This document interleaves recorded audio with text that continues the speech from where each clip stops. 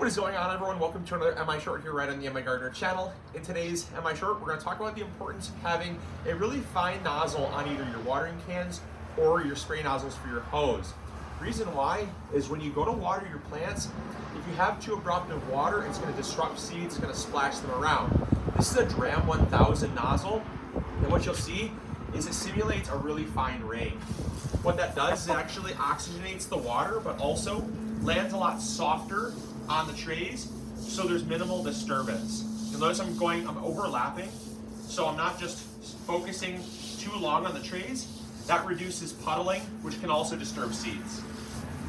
So having more holes will slow down the water and actually conserve on water as well, so you're going to save money. So hopefully this did help.